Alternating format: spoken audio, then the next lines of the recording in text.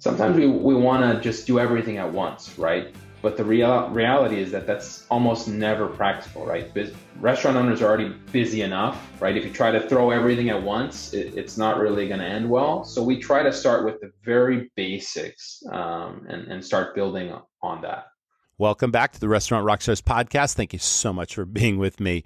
I'm a huge believer in systems, and one of the most important foundational systems is understanding your critical numbers in your restaurant, your finances. And, a lot of restaurants are busy running their restaurants, but they're not running a business. They're working in their business, not on their business. So today's guest is Jonathan, and he's from Moura, CFO. He specializes in working one-on-one with clients to really figure out what are the pain points and the challenges keeping them up at night from a financial standpoint, and how to put some basic systems in place that really increase the bottom line and move the needle. He started out with a restaurant history. His dad has owned restaurants now for 30 years, went to college to study finance, worked in corporate for Burger King, had the huge chain perspective, and now he adds all that expertise to smaller businesses and restaurants specifically. So you're going to want to check out this episode and stay tuned. Thanks to our sponsors this week, and thanks to you, audience, for once again tuning in. Here we go.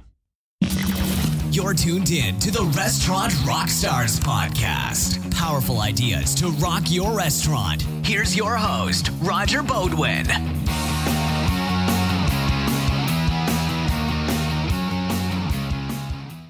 People go to restaurants for lots of reasons. For fun, celebration, for family, for lifestyle. What the customer doesn't know is the thousands of details it takes to run a great restaurant. This is a high-risk, high-fail business. It's hard to find great staff. Costs are rising and profits are disappearing. It's a treacherous road and smart operators need a professional guide. I'm Roger. I've started many highly successful, high-profit restaurants that I've now sold for millions of dollars. I'm passionate about helping other owners and managers not just succeed, but knock it out of the park. I created a game-changing system, and it's filled with everything I've learned in over 20 years running super profitable, super fun restaurants. Everything from creating high-profit menu items and cost controls to staff training where your teams serve and sell, to marketing hooks, money-maximizing tips, and efficiencies across your operation. What does this mean to you? More money to invest in your restaurant, to hire a management team, time freedom, and peace of mind. You don't just want to run a restaurant. You want to dominate your competition and create a lasting legacy. Join the Academy and I'll show you how it's done. Let me introduce you to GoTab.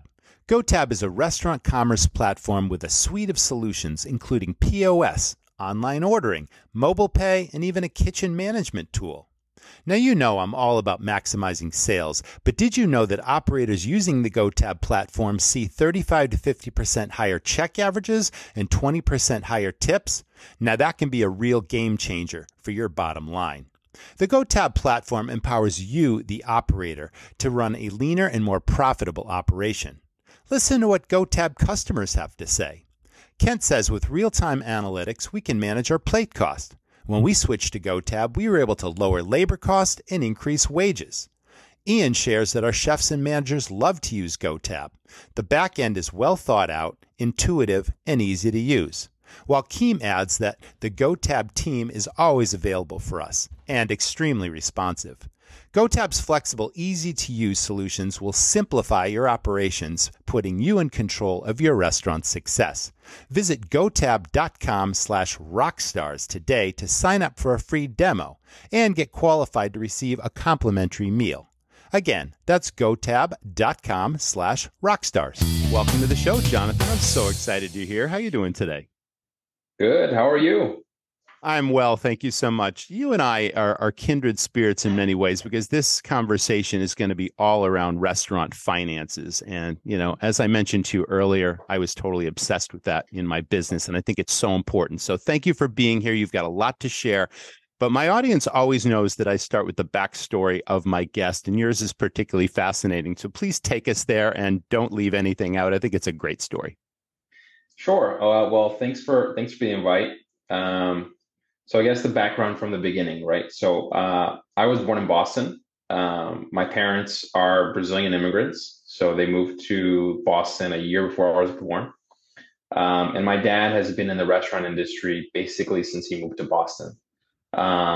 So he's probably been in, a little over 30 years now. And he started out, we always lived around Boston, like, a couple miles outside of the city. But my dad always worked in Boston many, many years in Faneuil Hall, almost 30 years. If anyone's familiar with Boston, you've probably been to Faneuil Hall. I was there a couple of weeks ago. Yeah, I mean, the whole food court idea taken to the next level. You walk through those buildings and the choices are endless. So yeah, keep going. This is great. Yeah. Yeah. So my dad moved to Boston, early 90s. Started working in Faneuil Hall, spoke no English whatsoever, but learned English, working in the city, and started out as a dishwasher in Faneuil Hall. Was one of the restaurants he spent the most time in, and worked there for a couple years. I spent when I was around 6 or 7 and 8 or 9. He bought his first restaurant. It was a couple miles out of the city. Actually, it didn't work out. I think it lasted a year, and they had to close shop. After that, he worked in a couple of other things. I would say maybe 2 years. Tried out real estate investing, and then after he was able to get some money, bought his first restaurant back in Faneuil Hall, which is actually a smoothie shop. It's still there. It's in a different spot than it was before, but it's called the Monkey Bar. So it's a smoothie shop, and I remember growing up basically in Faneuil Hall, like since I was very little. I worked in that smoothie shop, learned to make smoothies and that kind of thing when I was like 10. My dad would give me like $20 for like 2 or 3 hours. I'd be there. So I always grew up in that environment. And so that was my dad's first shop. And he, over the next 10 years, did switch. He would sell that one and buy a different one. He had experience in a couple of different shops, a couple of different restaurants there. But for the most part, I would say for about 20 years, he was an owner of that exact restaurant that he started as a dishwasher in. So I like to tell that story because that's great. It's that classic American, opportunity for sure story. So yeah. Awesome. So that's what I grew up in. And we actually moved back to Brazil for a couple of years when I was 15. I finished high school there, and then my whole family moved back to Boston. I went to school. I went to Boston College. So I was, I'm Boston through and through. Wow. That's amazing to go back to Brazil where your roots are and spend a few years and then come back to Boston. I mean, these are major, major shifts in life and lifestyle. Do you have a particular, I don't mean to interrupt your story and you're going to continue, but do you have a particular affinity for Brazil? Do you go back there now? I mean, it's obviously part of your heritage, your culture, all that kind of thing, but Boston is your home. So how do you feel about that? Absolutely. I grew up every summer I would go to Brazil, spend like a month there. I have a lot of family there. I have grandparents, I have cousins. So every summer I would go spend a month or more. And I'm very, very connected to Brazil. If you've been in Boston a while, you probably know that there's a huge community of Brazilians in around Boston. It's one of the biggest, if not the biggest, Brazilian community outside of Brazil in the world. I had no idea. I mean, we know of the Irish, we know of the Italians, right? I mean, there's definitely a mix of different cultures and nationalities, but I was not aware there was a big Brazilian community in Boston. Yeah, it's really big. Actually, my dad now, he's the owner of a Brazilian steakhouse, which opened last year. So my dad's had a couple different concepts. But yeah, I'm very connected. In fact, my wife is from Brazil. Like I met her when I was in high school in Brazil. So, I mean, we speak Portuguese at home, was the first language I learned. And I've always been connected to that community. I mean, to this day, I would say I connect with Brazilians most of the time. So you're in Chestnut Hill at Boston College. What a beautiful location and campus that is. Very close to Boston, of course, but out sort of in the suburbs. I mean, Chestnut Hill's a beautiful community. So tell us about your experience there. I mean, did you studied finance at Boston College? Yeah. So it's funny. That's a funny story in itself. Before I went to Boston College, like as I said, I finished high school in Brazil, but I was in this tiny town in Brazil that is where my dad grew up. And I was the only kid in the school that was applying to college outside of Brazil. So, and on top of that, I was going to be the first generation to go to college. So, like, I knew that's what I wanted to do. My parents were on board, and but I had to do it all on my own. Like, I had no guidance counselor. I knew nothing about the process. Fortunately, we already had the internet, so I went through the whole process online. Mm-hmm. But I applied to a couple of schools not knowing anything about it, and it ended up being between Boston College and Boston University. And then when I went to visit, I just fell in love with the campus. Right, it's that beautiful campus in Chestnut Hill, and I decided, this is the place. Yeah, because BU has this big spread out down, city campus, right? And the buildings are all over the place, and it's a completely different experience. Whereas, you're in this community in Boston College. I mean, yeah, beautiful. Both are very, very good schools, but there is a difference, and obviously that was the right place for you to be. Yeah. So yeah, I went there. I studied finance. When I went through the process, I didn't know what I wanted to do. Obviously, like most kids. But I fell in love with the business school, studied finance. And I had this funny idea that when I went to college, since I was the first generation to go to college, I thought that I was going to come out of there like this finance whiz and be able to help my dad in the family business and, just like take that expertise and knowledge and just go with it. I realized, 2 years in, that I probably wasn't going to come out of school that big of an expert as I thought, and that I should probably get some experience in real world experience. So in the middle of college, I started to look for internships, right? And I was a bit late already, but I was lucky enough to connect with a colleague who was 2 years older than me, who had joined the management trainee program at Burger King, the Burger King headquarters in Miami. And through a mutual friend, he connected me and said, I think this, might be a good fit for you. So I connected with him. His name is Vinny. And he had just joined, said, no, man, you got to join. It's perfect. And the funny thing was that a couple of years before, Burger King had been bought by 3G Capital, right? Which is a big private equity firm that is controlled by Brazilians. So there were a lot of Brazilians in the firm, and, including my buddy Vinny. So I was like, man, this is perfect. Like, yeah, there are Brazilians there. It's restaurants. I get to live in Miami. So I went through that process, and I was able to get a job at Burger King, and that was my first job out of school. Let me ask you something. This is really great.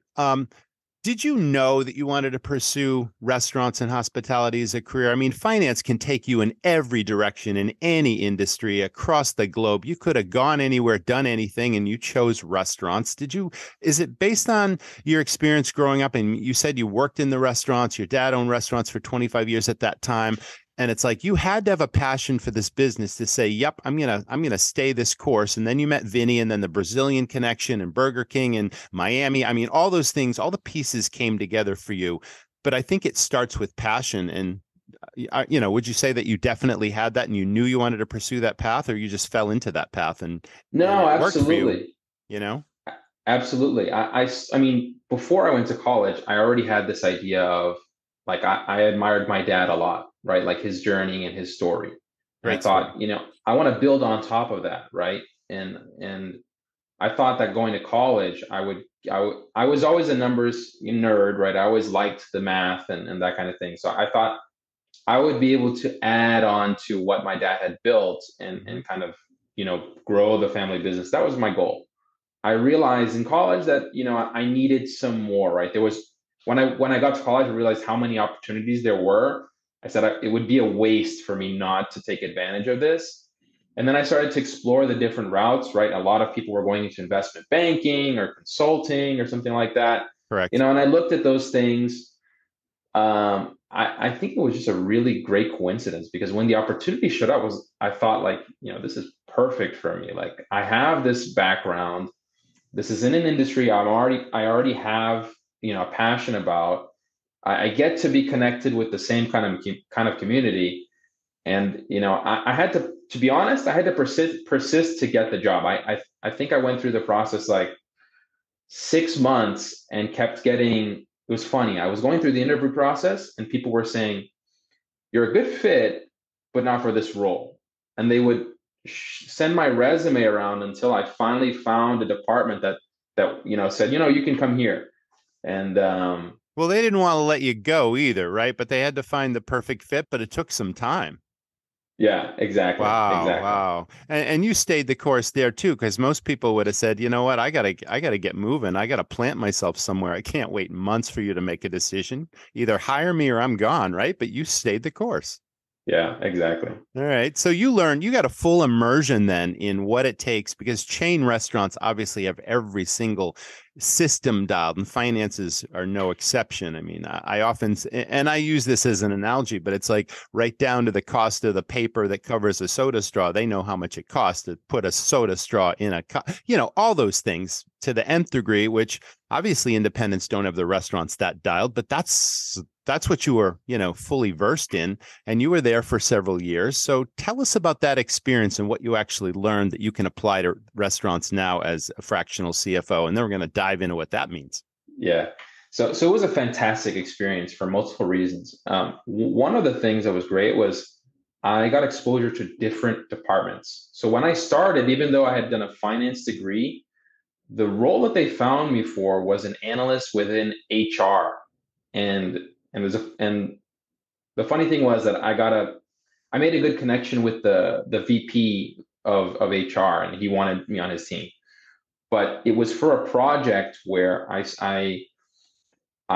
got a company car and I had to visit all of the corporate restaurants and do like an audit of them to see how they were doing within this program they were calling the Excellence Program, which was really systems to the nth degree, where the VP of company ops was figuring out how to measure everything in the restaurant, from people to how they, organize their ops to everything, and try to have like a really good program that he could pay out bonus based on and help people and help promote people based on.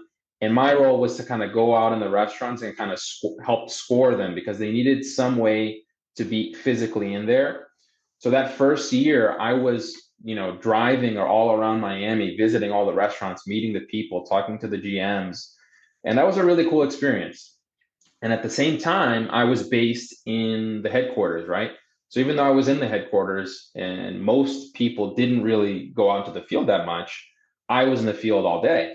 But I was at the same time learning about all of these systems and all the departments and how they worked, how they thought about budgeting, the level of control that they have in terms of the numbers and relationships with suppliers and all that kind of stuff. And that was kind of my first year. And then I finally got the opportunity that I wanted originally, was to work in finance, right? And then I started working with the stuff that I thought was really interesting, which was the budgeting, doing forecasting. They want to understand what, if they're going to be able to make bonus, right? In corporate settings, at the end of the day, what the people were most worried about is, are we going to make bonus this year, right? So looking at all the numbers in detail and how we're doing against our budget. And that was a lot of what I did for like 3 years, was working on forecasts, on budgets, on strategic plans. And in addition to Burger King, I also worked on the Tim Hortons brand, right, which is within the same parent company. Mm-hmm. So, and that was just an amazing experience, because I was looking at it, I was able to see, like, to be in the restaurants, connect with the people, see what that was like, and compare that to my experience with my dad. right? Because that was a very corporate structure. I was very, very different from a mom and pop restaurant. And then I was able to go to the other level where I was working on materials that would go to the board, right? That would go to the CEO, the reporting and the budget, and we had to get their approval. And so I was able to see a lot of different things and learn some skill sets that I could apply back to my parents, right? In a different way, but the principles are the same. It doesn't really change that much. I think they're foundational principles. And once you understand those basics, then you can make a big difference in the bottom line of your business. And you're right, whether you're a huge corporate chain or you're a single mom and pop, it's like these fundamentals are profit drivers. We're talking cost controls. Like you need that system, but I'll let you keep going. I totally agree with you. Yeah, I mean, I think what the biggest learning for me was, and now it's kind of second nature to me, but the way that these kind of finance guys think, right? It can get sophisticated, right? But at the end of the day, it's actually really simple. Like a lot of the decision making, a lot of the thought process, it was really very basic math. It was all about logic. Like if we do this, what is the implication of that, right? And doing that math. It was about understanding what the implications of our decisions were going to be and, looking out and seeing if that was in alignment with what our goals were. And if not, you just adjust and you iterate until you find what's going to work and what's going to get you where you need to go. So let's talk about what you do now. You're a fractional CFO. So first of all, tell us, well, why don't we define CFO versus controller in a business? Let me give you an example. So I ran restaurants for 23 years and I had multiple concepts and I had a solid understanding of finances, but I worked with not a fractional CFO, but not on a retainer basis, but we had a really great relationship with a CPA who was also a controller. And he worked with small business to help them dial in their finances. But for us, we were constantly doing new capital improvement projects or buying another restaurant. And this person would really, cut through the clutter. They weren't as close to a project as I was, and they could give us an objective viewpoint toward a decision and run numbers and crunch this and that and really help us make solid decisions. So I think there's an element of that in what you do, but let's first of all define what those terms mean. And then let's talk about what you do and what your approach is to helping small business and restaurants specifically implement these financial systems and make better decisions and improve their bottom line. Sure. So CFO, most people know it means Chief Financial Officer, right? The way that I explain it generally for people who aren't that familiar with what's the difference between your CFO and your CPA or controller is, and I always go back to my Burger King experience, right? At Burger King, you had the CEO and then you had the C-suite, right? You had the Chief Financial Officer, the Chief Marketing Officer, et cetera. The Chief Financial Officer, under the Chief Financial Officer are a lot of different responsibilities, right? You have investor relations, which is dealing with investors, dealing with the markets. You have FP&A, which was the area that I spent the most time in, financial planning and analysis, which is helping with the budgeting and the forecasting and the intelligence, right? But you also have the Chief Accounting Officer, right, who handles all of keeping the records straight, making sure that the accounting is in good order. You had a tax team, right? There was a tax, chief tax officer as well under the CFO, who would, that was a team in itself that all they really did was try to figure out the best way to reduce taxes for the company, right? To keep that tax rate as low as possible within the rules. And so but the CFO, he dives into each area, but at the end of the day, what his role is taking the vision that's coming from the CEO, right? The CEO has somewhere that he wants to go and helping to map that out and figure out what the roadmap is there and what the finance, needs are there to get there, right? The CFO is that person who's translating the vision into numbers, basically, and then we'll kind of quarterback with the team, right? We'll lead, and sometimes he'll be focused more on the budgeting side. Sometimes he'll be focused more on the accounting side. It depends, but he's coordinating all of that, and the end goal is just to help to support the CEO to getting where he wants to go. Gotcha. All right, so let's talk about what you do. Now, you're a fractional CFO, which means you work with many clients and you assist them in all things financial. But we talked a little bit about budgeting and forecasting, and we're going to talk about cash flow. But can you walk us through the process? Let's just say I'm a new client and I've got one restaurant or 3 restaurants or whatever, doesn't matter, and I need these financial systems. How do you analyze someone's business to decide where to begin and what they need first and prioritize things? Or is your approach always the same? You come in with sort of a template and we're going to work on A, B, C, D, and E. And then when we are all set, then you're going to be in a much better position. How do you work with clients? Well, we generally, when we start working with clients, we generally know that it's probably going to go a similar path, but every client situation is very different. So we always start out with, a call or a couple calls to really understand the situation of that client. So, I was talking to someone last week, in a potential client, right?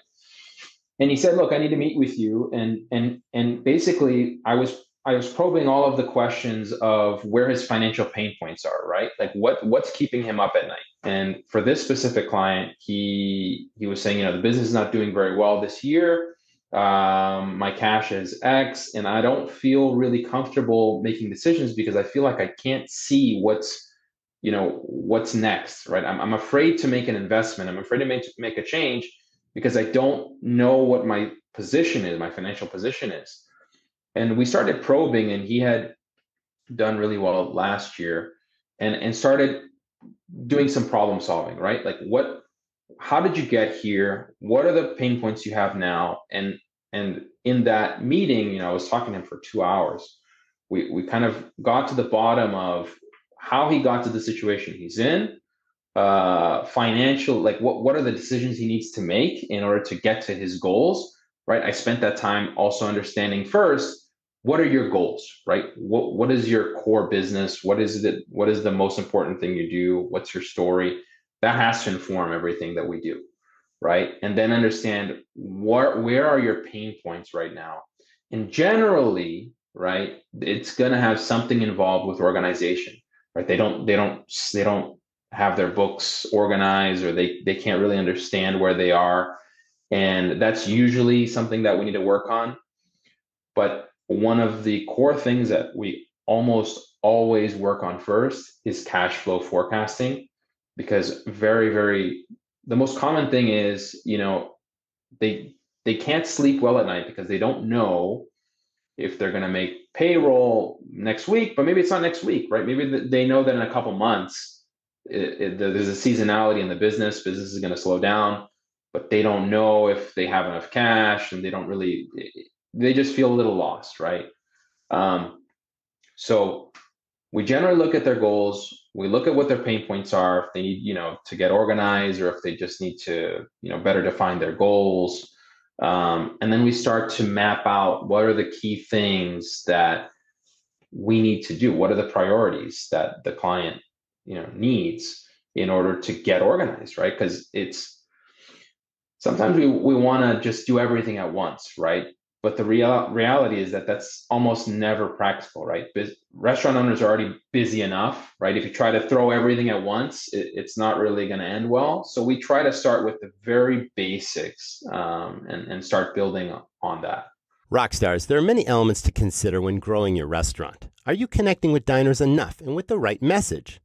Could your kitchen be putting out more orders than your dining areas have room for? Well, it can be overwhelming, especially when the reason you got into this business is for the food and the people. That's why restaurants get Pop Menu. Pop Menu is the marketing tech platform designed to make growing your restaurant easy, so you don't have to grow it alone. With Pop Menu, you can capture more guests and their preferences through your restaurant's website that's designed to easily collect contact information and data so you can see what your guests love and why they dine with you.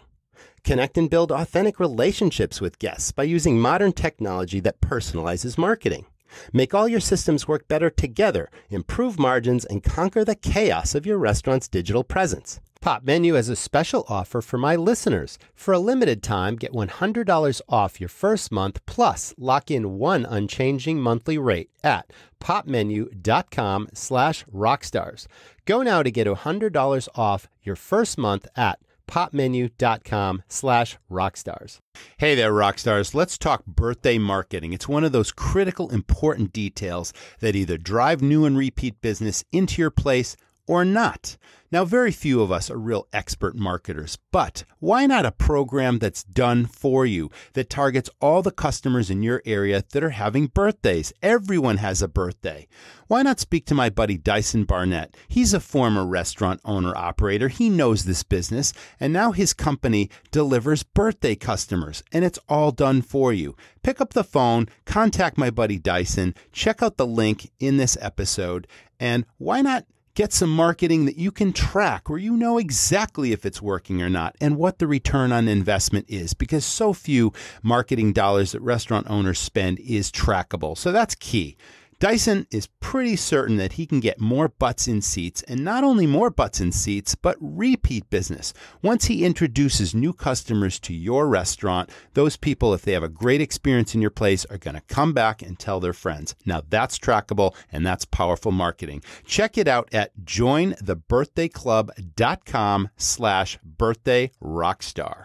You know, you're hitting an interesting point, because in many cases, there are a lot of holes to plug in the dam that's leaking, right? And you just said you can't focus on everything at once. And these owners, or even the GMs, are focused on running the restaurant, really. You know, it's like serving the guests and putting out good food and putting out the fires that always happen that are unexpected. And this is sort of a backseat thing that is critically important and vitally important to their success or their future viability. Yet I'm still, reacting to things. I'm not proactively planning for the future. And then suddenly you talk to them a couple of times and you see the big picture. And now we focus. Now we start here. So let's talk about that. You mentioned cash flow forecasting. Is that always a priority? Because you're going to assess their cash flow position and make sure that they don't run out of cash by doing A, B, C, and D. Tell us about that. Yeah, it always comes back to that, at least from a starting point, or almost always, because no business owner, restaurant owner, or any kind of business owner can make good decisions if they're in a place of fear, and if they're really uncomfortable about where they are financially. Right. You end up naturally making bad decisions, right? Stress enters into this, and now it's a desperation decision versus a strategic decision, is what I'm hearing. Is that correct? Exactly. Okay. Yeah. So we can put it this way, right? A business can survive for a while without profit. I would say, like, profit is like food, while cash is like water. You can survive some time without being very profitable, right? Within margins, or with, negative margins. Sometimes there's a down season, but if you have cash, you can survive. Now, when you don't have cash, there's not much time that you have. You're not going to survive very long, right? So it's critical to understand how cash flows in and flows out of the business. So that's one of the first things we want to do. And, I was talking to this is a friend last week, and we were deep diving, right? And I didn't have to go into a bunch of numbers, really, just based on what he knows about the business. It was literally just a conversation. And we were able to see that he just didn't have enough. His cash has been dwindling, right? His cash balance, because the business hasn't been doing well the past couple months. So the first thing we realized was, okay, first, if you want to have any time to make the adjustments you need to the business, you're going to need to find some cash, right? Get a loan, raise, sell something. So we made a couple of decisions there. Mm-hmm. And then in addition to that, the second decision we made was, okay, he had done really well last year, so he decided to invest in a couple different businesses. So while he had started with one core business, he now had three. But the other two were really just distractions. They weren't generating profit. In fact, they were generating a loss. One of them he had already given up on. The other one was at a loss. And the core one was the one that he was really good at and needed to focus on. So we said, the thing you also need to do is you need to get rid of the distractions, right? We need to get rid of the stuff that's not really generating results for you. Maybe it's sometime in the future you can go back to them, but right now you need to focus. And then we made that strategic decision, right? And then the third thing was, okay, if you've got some cash, right? First thing, you need to get some cash because you need some breathing room, or else you're not going to make good decisions. And you need to be able to focus. And it's hard to focus if you don't know if you're going to make payroll, right? Every business owner has been in that position, right? And you don't sleep well at night. If you're not sleeping well at night, you're not waking up with the freshest mind. So you need to get yourself in that position. And then once you've got some cash, you've got rid of the distractions, then okay, let's have you focus on the business, focus on what you're good at. And then what I offered to him was, what we'll do to start is we're going to set up a basic spreadsheet. That's all it is, just a spreadsheet where we're going to put in all of the cash flow in and the cash flow out. We're going to project it out, 6 weeks or 6 months, depending on, the information we have. And you're going to be able to see, looking forward, how much cash you're going to have. And once we have that buffer, right, we're not going to get so much anxiety from looking at it because we know that even if it's unprofitable, you have some runway. But then we're going to focus on the turnaround in the business, focus on the things that you need to do, and we're going to, get the ship in the right place. Fantastic. What are those things that progressively follow that strategic decision?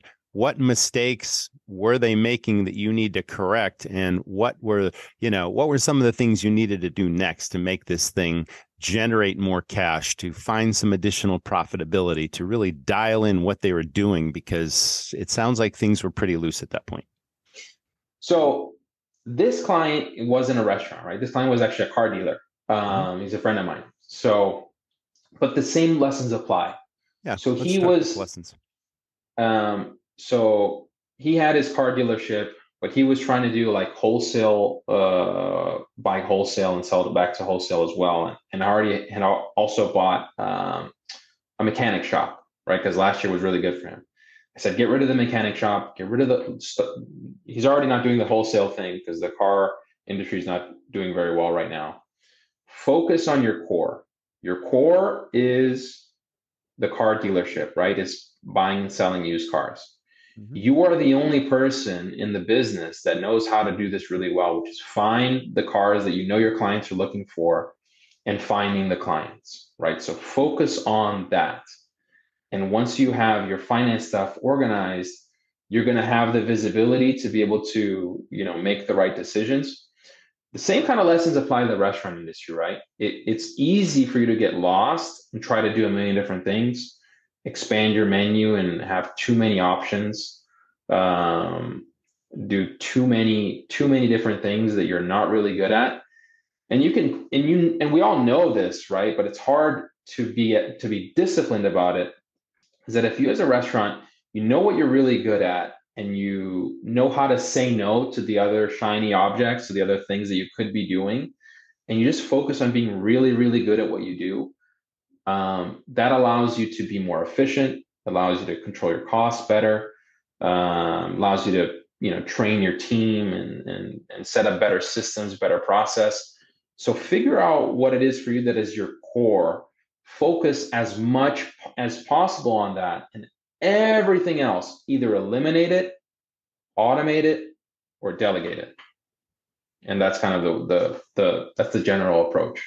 Let's talk about the cost control piece, because that's pretty vital, because restaurants can lose money really, really easily. You can lose money on the bar. You can lose money on your menu. I mean, all these things are happening. Your labor cost is the highest it's ever been right now, and margins are shrinking in this business. Our audience knows that. I mean, pre-pandemic, a lot of restaurants were on the verge of, maybe 10% net profit, maybe. And now it's, the statistics are like somewhere between 3 to 5% for some are on the edge of going off the cliff. It's like margins in this business are really, really slim. So you need to obviously increase profit, control your costs, and really understand that foundational element of the business. And I'd say that is pretty important. And I know that you do that for your clients. What are some of the ways that you help them with controlling costs? So the first and most important thing is understanding, right? If you can't improve what you can't measure, right? It's like the Peter Drucker that's right. phrase. Mm-hmm. So, and I learned this a lot at Burger King, right? They have everything is connected, right? They have spent millions and millions and millions of dollars on these systems to be able to just connect everything and have visibility into everything. Nowadays, right, we don't have that level of sophistication, but there are so many tools, so much technology that allows you to pretty easily gather all of the data and be able to understand what's going on, right? So the first step is understanding, right? Understanding your costs and deep diving. I would say it kind of depends on where you are in the journey, right? Like every restaurant owner has things they can improve. I'm gonna speak to that kind of person who doesn't really have much in place at all, kind of feels a little lost. I always go back to cash first, okay, right? Mm-hmm. Because your reports, your systems, they can be misleading. But cash never lies, right? The bank balance never lies. Yep. So that's why I always like to start from there, because if you have a basic spreadsheet where you have like by day, right? Your columns at the top are each day, 30 days, right? We're looking forward. You have your sales, right? You can reasonably know or what to expect from sales, right? And then you have what your main suppliers are. And then, for food costs, and then your other major expenses, payroll, your overhead costs. If you can look at that by day, this is something I suggest to people. If you can set up that spreadsheet, and we share this for free, a template for this. It's really simple, right?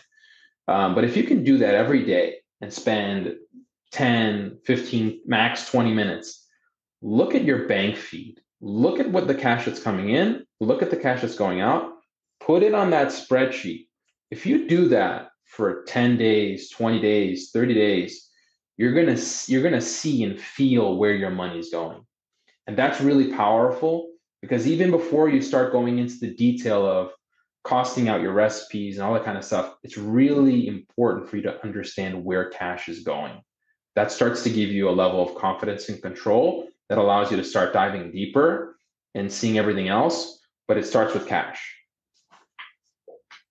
Let's talk about inventory and prime costs and calculating those things. Do you see many of your clients are already doing these things? I know in my own experience, a lot of restaurants think inventory is figuring out what the order is that week versus what's the value of my goods on hand right now.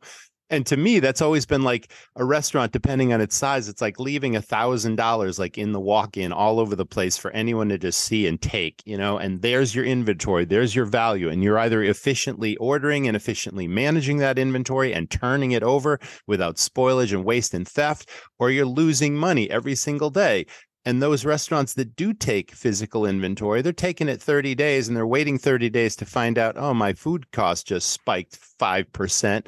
And 30 days went by when I could have done it every single week until I stayed in what I call the sweet spot. I mean, this is a very basic system, but do you see restaurants doing this? Do you help them with that? I mean, is that part of it? And then calculating what the food and beverage and labor cost is on a weekly basis until they have that consistency and they're comfortable with it? So we set up systems. So when we start, we try to set up systems that will give you the visibility into what's going on, right? And be able to deep dive. Today, there are so many things that you can use that are built for restaurants that are not expensive, that allow you to have that visibility. And then we deep dive into it. For me, from Burger King, I saw how it works, right? With like the corporate stores, like they're doing daily counts for the key items. They're doing weekly. weekly and monthly, right? And all of that is in the system, like it's integrated. You see it, like you can. Mm-hmm. I remember the VP of company ops. I still talk to him. He's still my mentor. He was super nerdy about this, right? He had this number called V2I, variance to ideal, or like what the ideal cost, like in Burger King, they know what the ideal cost of goods based on what they sold would be. And when it deviates from that, you know that that's either waste or loss or something like that. Now, I wish I could tell you that all of my clients do inventory and all of my clients want to get into these details, but it's exactly what you're mentioning. Like I have clients that are doing $3, $4, $5 million a year in sales, and they don't do inventory, right? They're just doing orders and doing all that stuff. And we have the systems in place, right? And I think one of the things that, I've been doing this a couple of years, it's for me, like the next step is trying to educate and convince these owners of the value of doing that is, because I know just how much in dollars that means, right? That could be the difference between you doing a 5% margin and a 10% margin easily.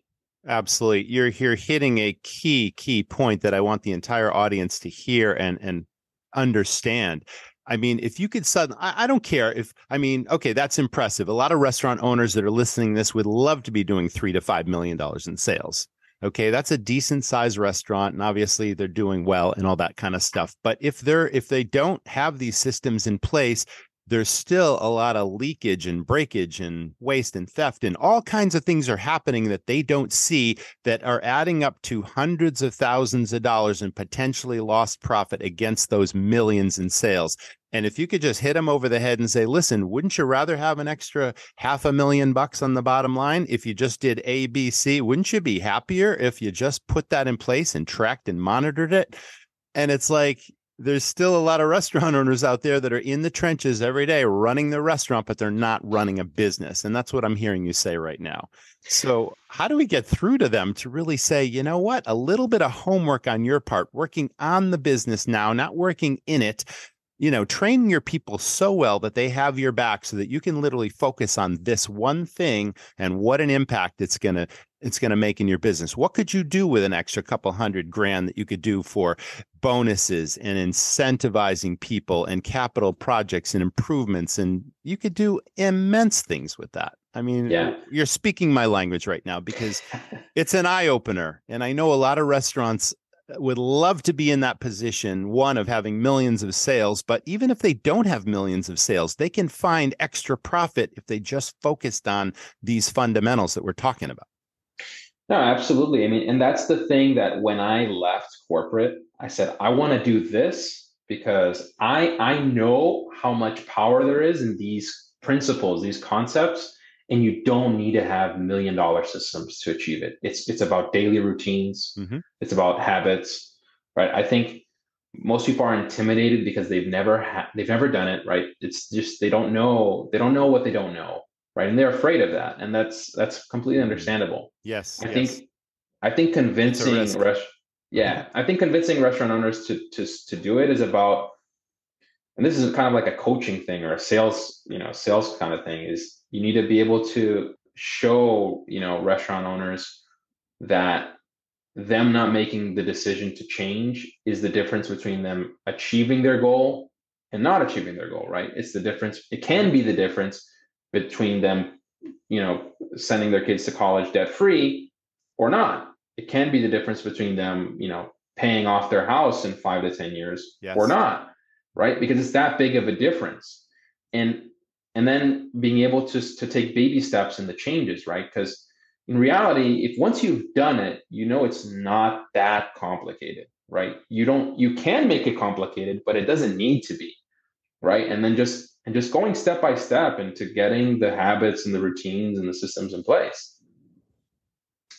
Wow. There are crazy times right now following the pandemic that have continued from the pandemic. We're talking about inflation and food costs, the volatility of food costs, especially certain items that make it cost prohibitive for a restaurant that might have specialized in breakfast not so long ago to not be able to serve eggs because the price went through the roof and someone's not going to pay $30 for an eggs Benedict. It's like, this is the challenge that restaurants are facing. And that's just one example. So we've got inflation and rising prices, but then we've got high labor costs and trying to attract a staff and keep a great staff and not be short staffed. Because in order to keep raising menu prices, the consumer has to keep getting value from what they pay for, but they also have to keep that service standard at a certain level. And the value proposition is kind of being lost because when we're, short staffed, the customer's waiting 45 minutes for their food and they're paying a premium to get it. And that's leading to poor online reviews. And it's just this spiral of stuff. So somehow we need to head that off at the pass and battle these rising costs that are out of control that we can't control, but we can control other things to counteract that. There are certain needle movers. What would you say to a client that says that's my biggest problem right now?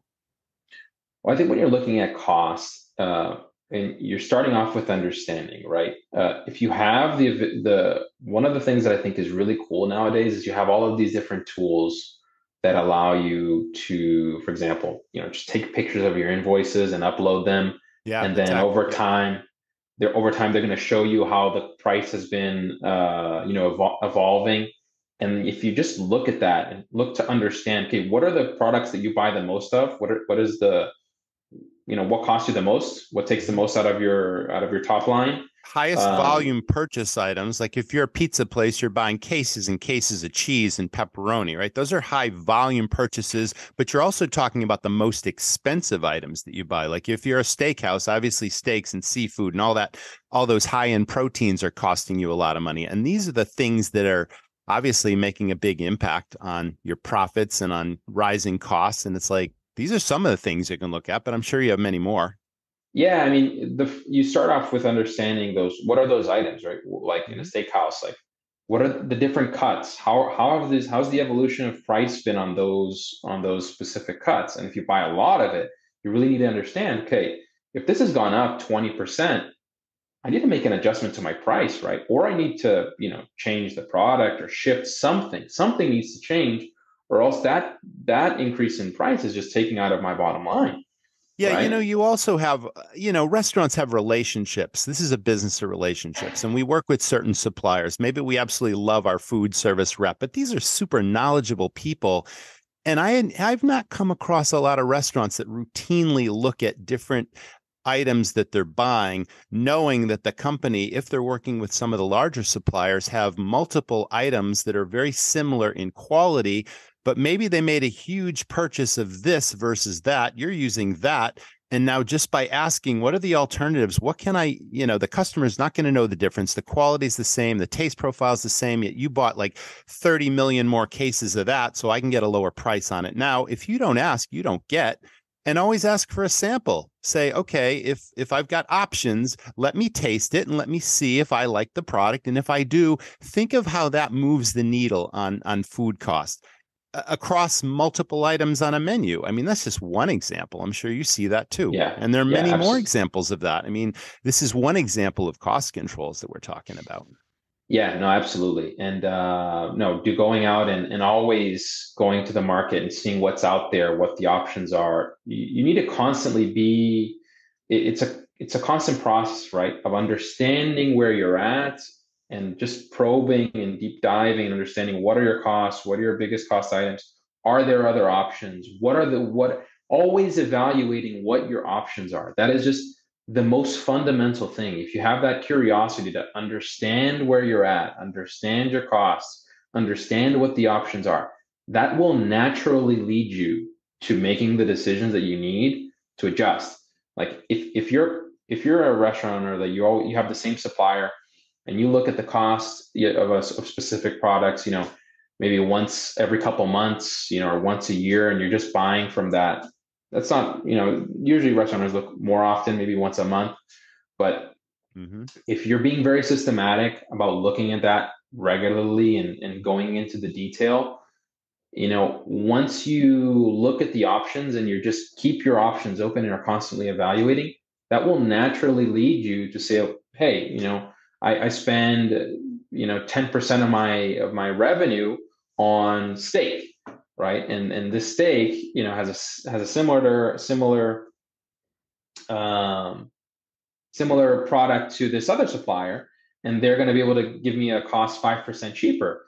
That can make a big difference on your bottom line, right? If you're not compromising quality, if you're not compromising any of that, just looking to understand that will take you a very long way. And it's with restaurants, because it's thin margins, it's all about the incremental changes. There's not going to be one major thing that you do that's going to transform the business. Sometimes, there's a big decision that you can make that will make but it's most often it's the small things, right? It's understanding the details and knowing what those details are and playing with them and making small changes. That's how you get a restaurant from 5% margin to 10% margin, or from 10 to 15, and so on and so forth.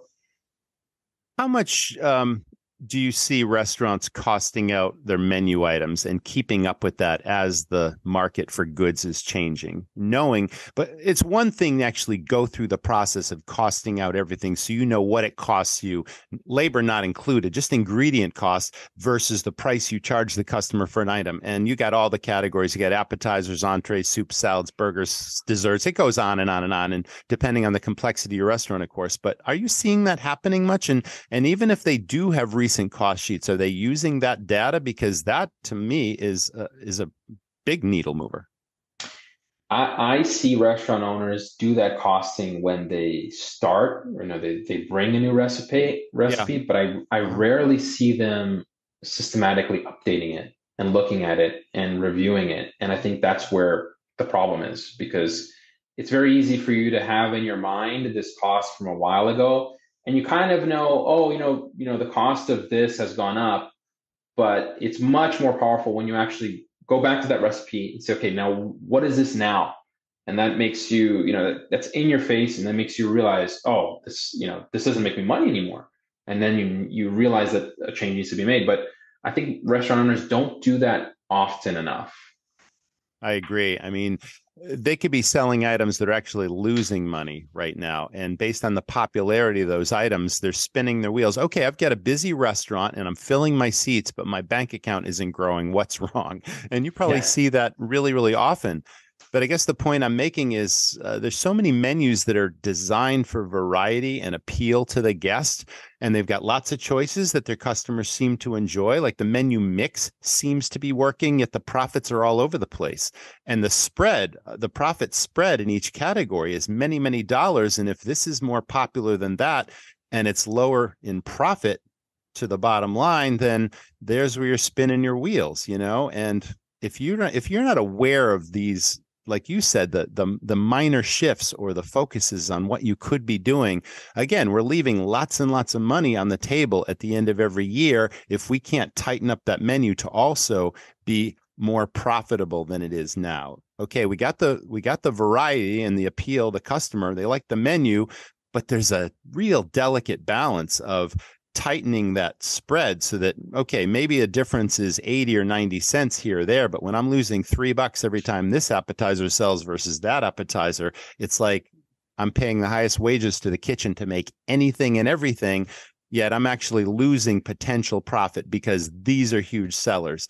And if they are huge sellers and they're not that profitable, that tells you the market will bear a price increase on that item because my customers love it, and they understand that inflation is happening. This is just one example, that I see with some clients that I work with. And, wow, this is just one idea. And there's so many little changes they can make, like you say, that all of a sudden you add all those things up and suddenly there's a big impact to that net profit and it rises many, many, many points. But again, you can't do this if you're working in your business versus working on it and understanding what some of these changes could be and then dedicating time every week. Like you said, that spreadsheet where I'm tracking for 30 days and I'm getting a real feel for my business and the cash flowing in and the cash flowing out. I mean, prime importance to focus in on this if you want to stay in business and even more so stay successful and be more successful. So, yeah. Wow. Yeah. It's, go ahead. Yeah, let's talk about a short-term strategy and then a long-term strategy. Do you continue to work with clients for a long period of time? Do you have long-term relationships, or do you jump in and you help them put these changes in place and then you kind of move on? I mean, do you have a team of people that work with you, or are you focused in on being selective in your process with your clients? And how much time do you spend with each one? We're generally looking for long-term relationships with clients. We work on a fixed fee. Like we do projects, right? Especially when we're taking on a client, we'll look at what their specific need is now, right? And figure out a project to kind of get things under control and get things on the right track. And then look to have like a fixed fee going forward, so that we'll act as that advisor moving forward and help keep the owner on track to their goals. That's the end goal, right? That we're as that outside advisor that understands the numbers, that's in there and helps to bring clarity. At the end of the day, that's what we're trying to do. We're trying to bring clarity to the business owner so that it's easy for him or her to set priorities, and then they can shine, right? I think most people, when they focus and then they are in the position to be able to focus, they do well, right? So what we do have a team, right? I am the main fractional CFO, right? So I work the most with business owners on like the strategy side and that kind of thing. But we started out, I'd say the first 2.5 years, building out a team as well for more of the operational side, right? Helping with bookkeeping, helping with keeping the cash flow up to date, all that kind of stuff. And for example, obviously I started with my dad's restaurant first, and I used that as a pilot. And I reverse engineered all of the systems that he had. We figured out a way to put it all in the cloud, have it all online, so that anyone could access it, right? And then we have a team and we manage all of that. And the end goal of getting all of that stuff in place was really just for me to be able to have the data and have good, clean, quality data, to be able to sit down with the owner and say, look, this is where you're at. Now, what are your goals and how do we get from here to here, right? And that's what we're trying to do. And that's a forever process, right? No one's ever really satisfied with where they are. Either they're trying to grow their business, grow sales, grow their bottom line, have more locations, or maybe they're already happy with where they are. They have a good, successful business, but they need to have an exit strategy, right? And maybe that exit strategy, it involves the advisor with what they need to do to sell, but we'll be there to help with actually going through the steps, right? What are the processes? What are the systems? And what are the things that you need in order to get to where you want to go? Well, you have a genuine love for this business, and I get the sense that you really have a passion for helping others succeed. And yes, you're running a business, and yes, you're making money, but it's really about the satisfaction you're getting from helping someone transform their business. And a lot of business owners, restaurant owners, look at things as a cost and not an investment. But once you build that trust and you show them that you can help them improve their business and that there's going to be a return on that investment, then that leads to a long-term relationship, because that trust, you're the first one that they pick up the phone and say, hey, I got a new idea. What do you think of this? And it's like that builds a really beautiful relationship into the future. And I'm sure, I don't want to speak for you, but I'm sure that's how you develop your client base. And then there's the referrals, of course. Oh, you should talk to my friend Jonathan, because look what he did for my business and he can do the same for your business. But again, I just want to emphasize that you got to be an opportunist in this business. And that means keeping your eyes open for something that extraordinary that can really change and transform what you're doing. And I know in this business, the phone rings off the hook all day and people are constantly showing up at the back door with no appointments. And it's like, I want to sell you this and I want to sell you that. And it's often hard to not shut those people out when just one of those could be something huge. But don't look at things as a cost. Look at them as an investment, and always keep your eyes open for opportunity. And I think you'd agree with that approach. Jonathan, let me ask you, was your dad really, really receptive to you, like coming in and like implementing all this knowledge and all this expertise and everything you learned in the corporate world and even in working with your current clients. I mean, what was his thought process after being so close to his business for decades and running it a certain way? And now the young buck is coming in and he's going to turn things upside down, but he says it's going to be better. Did he have that trust? Did he embrace you? Well, I think my dad, I have to give him so much credit because, obviously he's always been my biggest fan and he's always given me all the support, right? But yeah, I think the thing that he always recognized was that I have a very different brain than he does. Like he's a huge relationships guy. He has a natural business savvy, right? And I think a lot of restaurant owners intuitively understand the concepts of, pricing and costing and the different, with experience, you gain these things. But getting down into the details of the numbers is a niche, right? It's an Achilles heel for a lot of people. A lot of people they aren't nerdy, right? They don't love spreadsheets. I love spreadsheets. I mean, that's the reality of it. I do too. I mean, you're right. I mean, a lot of people are intimidated by numbers because they think they don't understand them, or I was always terrible at math in school, and they just avoid it when it is or can be simpler than they actually think. And I think you can sort of shift that mindset with your clients to get them really excited about the numbers, especially when you can show them how the numbers can improve the business. And once they start seeing that, maybe you see them diving in a little deeper, getting really excited. Okay, what's next? I liked what we just did. What are we going to do now? That's a mindset shift. And we got to forget about our old habits and ways of thinking. And then once you can prove to them that something works, then I think, the openness to those new ideas suddenly comes out. And I think you're talking about your dad. I mean, you showed him a lot of cool stuff, and I think he's really excited. One, he's your biggest fan. And wow, what a great relationship you must have. That's beautiful. Yeah. I mean, I think when it comes to restaurant owners in general, the way I approach starting relationships with clients is very similar to how a good restaurant owner, deals with customers, right? It starts with the relationship. If you want the business to go far, you need to invest up front, right? And lead with the value, touch the tables, talk to customers, get their feedback, give them something to on their first visit, give them a dessert or something to make them happy, just exceed their expectations, build that goodwill, right? And for me, it's the same thing, right? It's about, as I mentioned with this friend last week, he said, I need you to come over and help me with this thing. I spent 2.5 hours with him. I didn't charge him anything for that consultation, right? And just helping him get clarity, leading with value, being there to serve.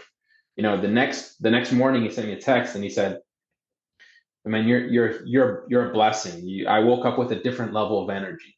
Like, awesome. Who in the restaurant business or in any business, who doesn't feel happy about doing what you're doing? When you get that kind of message or get feedback from a customer in your restaurant. So it's all, at the end of the day, it's about serving first, and the value and success will come after that. That's a great approach to business in general. So you have certain clients that you've worked with a long, long time. Are you noticing that, this is a business of referrals? And obviously I'm really impressed with everything we've talked about today, and we're going to put your contact information in our show notes and people will know how to reach out to you. But your clients in general, they vary in size is there a certain level of client that you will work with or starting point, or you love mom and pops or regional chains, or I've got 3 locations or 5? Does it matter to you, or is there a specialty? So we generally now work with businesses. I would say the sweet spot is between, like, in revenue, like $1 million a year and $10 million a year. Like, if they're more than 10 million a year, they're already getting big. We can still work with them, but pretty soon they're kind of outgrowing us.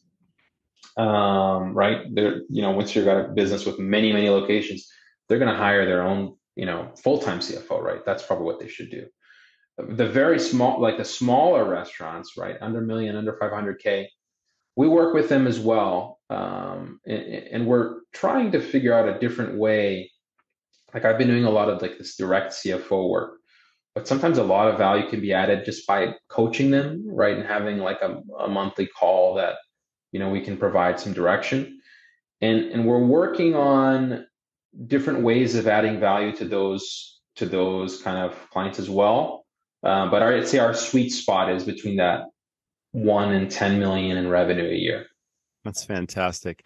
Well, I've enjoyed our conversation so much, and you've added a tremendous amount of value. And again, talking about these basic systems and making subtle shifts in your business, and then working with an expert that can open your eyes to new opportunities, I think is just smart. So it's been a pleasure having you on the podcast, Jonathan. Thanks for being here. Thanks, Roger. I really appreciate the opportunity. Okay, audience, thanks again for tuning in. That was the Restaurant Rockstars podcast. We can't wait to see you in the next episode, so please stay tuned and stay well. Wow, Jonathan, thank you so much. What a great episode. You and I are talking shop, and this is definitely a place very close to my heart. And being really close to your finances, really understanding what your critical numbers are is so important when you run a restaurant. And again, systemizing your business and working on it now versus in it, and having your staff have your back so you can spend quality focused attention on your numbers is so vital to your future success. So thanks for being with us. Thanks for sharing your expertise. And I think you inspired all of us to work on our business. Thanks to our audience for tuning in. Thank you so much to our sponsors. We hope everyone stays well, and we can't wait to see you next time. Stay tuned.